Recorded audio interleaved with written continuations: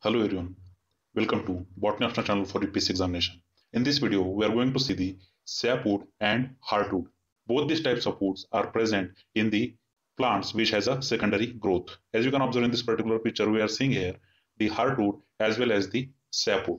So in this video lecture, we are going to see what is the sapwood and what is the heartwood and what is the basic difference between the sapwood and the heartwood. So from economic botany point of view, this video is going to be very important because most of the time question is asked by the UPS, that is what is sapwood or what is heartwood or what is the basic difference between the sapwood and the heartwood. Before starting the video, I request you to join the Telegram channel of the same name, that is the Botany optional for UPSC examination on the Telegram platform. The links of these videos plus the PDF are regularly uploaded on that particular platform. So make sure to join that channel as well so that you will not miss any study material. So let's learn about the sapwood and heartwood. Now, first of all, let's see what is sapwood or heartwood. What is meant by sapwood and what is meant by heartwood. Now, in this particular picture, you are seeing the typical stem, and this stem color-wise divided into two parts. As you can see in the inner part, it is a darker in color, while the outer part is lighter in color.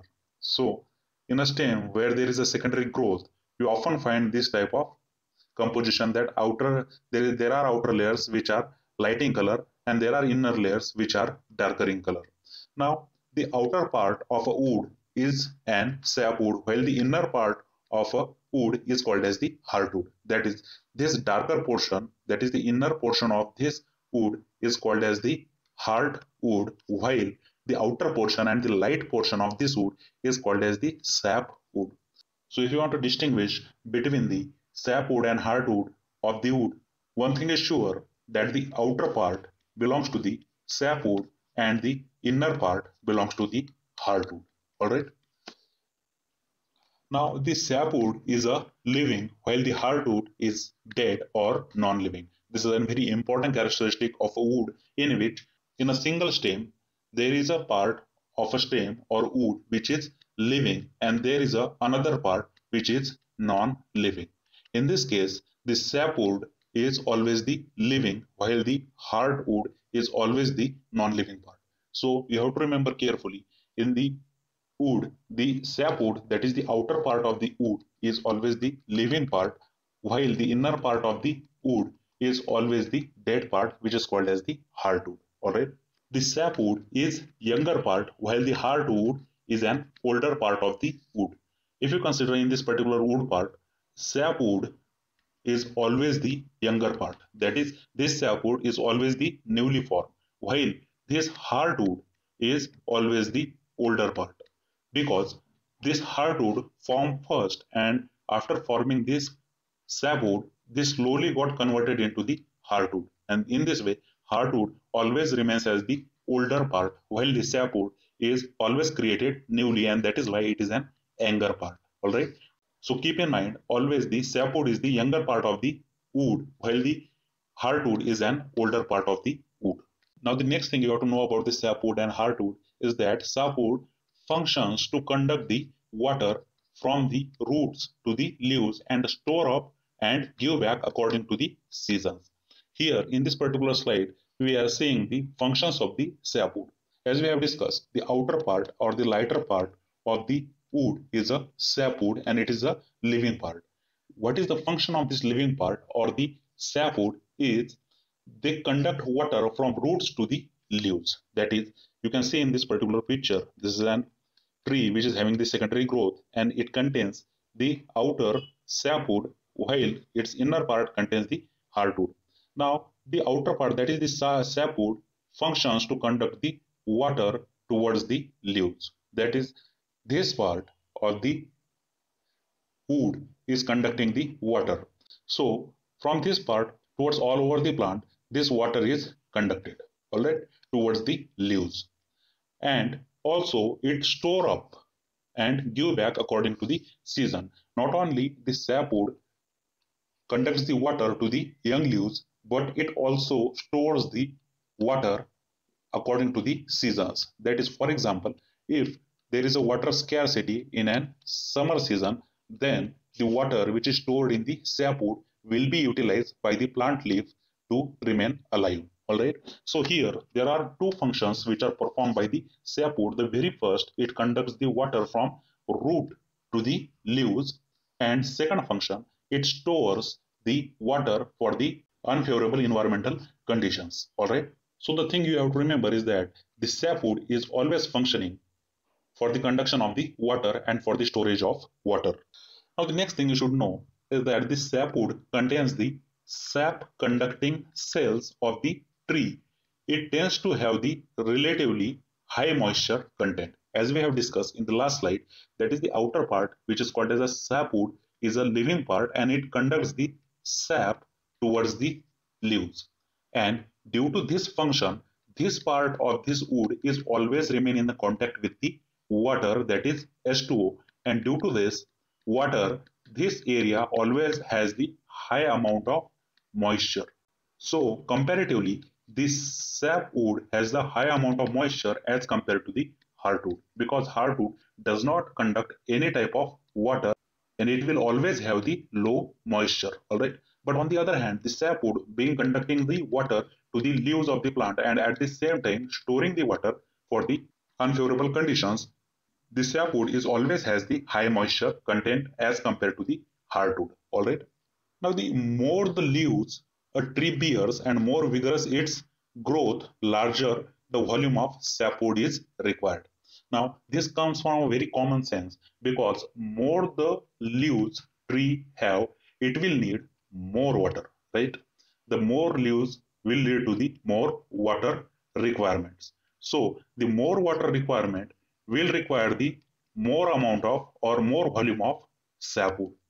So this is a direct connection. You can observe in this particular picture, this is a tree, and the large amount of foliage is present on this particular plant. Now, due to the large number of leaves or foliage, this plant requires a very high amount of water.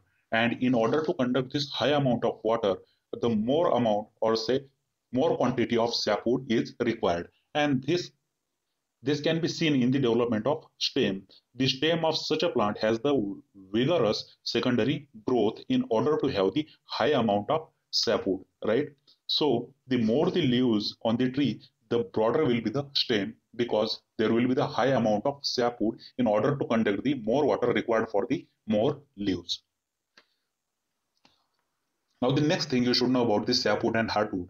The relative amounts of sapwood and hardwood in any stem can vary greatly among individual species and growing conditions. That is, we cannot say a definite proportion between the sapwood and the hardwood. This can be vary from species to species, from individual to individual, and from growing condition to the other growing condition. Because in this particular picture, you are saying that it is almost 70% of an hardwood and there is a 30% of the sapwood. But this is not always the case. Sometimes the amount of sapwood will be higher and amount of hardwood will be the lower, or in other cases the amount of hardwood will be the 90% and the amount of sapwood will be the 10%. So it will all depend upon the individual species and growing conditions. All right. Now the young trees and young parts of the older trees, all of the wood in the stem is a sapwood. Now this first point you have to understand carefully, that is, in a young trees, you can observe in this picture, this is an young tree and young parts of the older tree. If the tree is older and it has a young parts, you can observe here are the young parts of these trees, and these are the older parts of this tree. So in the young plants plus the young parts of the older trees, both have the very high amount of sapwood. But as the tree gets older and its trunk increases in diameter, no longer is the entire trunk is needed for conducting the sap. So when the tree grows older, now in such a condition, when tree gets older, naturally the amount of foliage on the trees is going to increase. Now due to this, leaves which increases in number, it also increases the weight of an whole plant. Now in order to handle this extra weight, the stem needs to be the tougher one, right? In order to get this toughness in the stem, there is a secondary growth This, combined with the increased need for the structural support, causes significant changes in the wood. As we have discussed, this extra weight the plant has to handle. In order to handle this extra weight, plants tends to have the secondary growth, and there are many changes occurring in the plants.